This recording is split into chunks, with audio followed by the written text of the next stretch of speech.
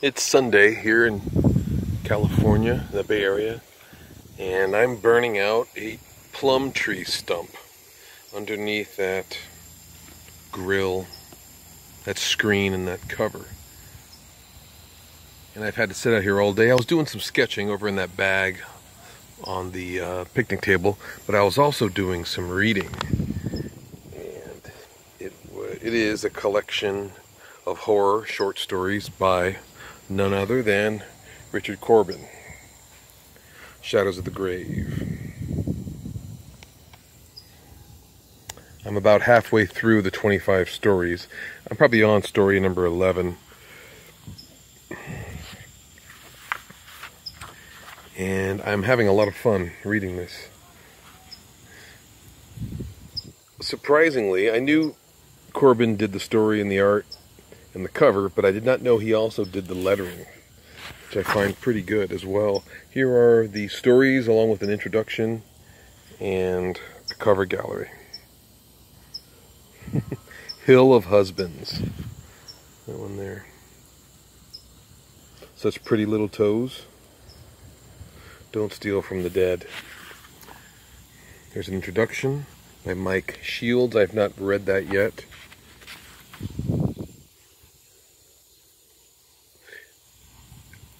I don't know for sure, but I believe this series was like a mini-series or maybe a maxi-series from Dark Horse Comics. And the stories are, it's an anthology. The comic is an anthology. The stories are very, very short. They have a premise, not much explanation why things are happening. Usually there's a revenge or some kind of payback or violent outcome for the main characters.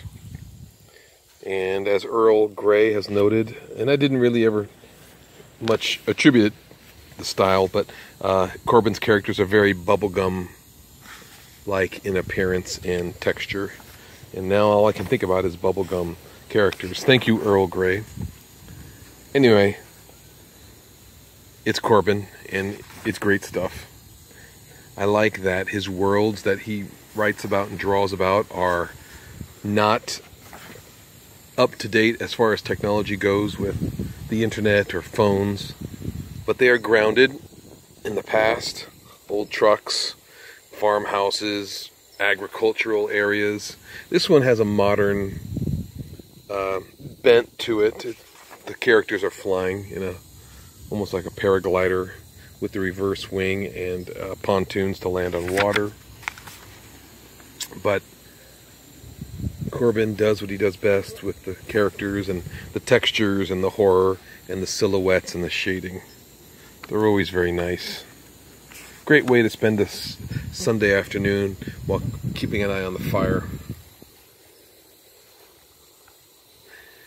Apparently, this is Shadows of the Grave. The first collection, Spirits of the Dead, is going for about $45 right now on Amazon and eBay. The cover price to these are about 20 bucks. So I don't have Spirits of the Dead. I want to get Spirits of the Dead, and I wish I had purchased it when it was still in print or not in demand. I wrote Dark Horse Comics asking if they're going to reprint it, and I'm waiting for a reply. I may have to pay the $40+ to pick up the collection. And I believe they are Edgar Allan Poe stories, whereas these stories are by Corben and Jan Stranad and a few other writers.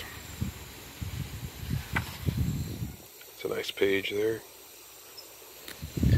He goes from ink, it looks like, and back to his airbrush style, and really I don't know how he does it.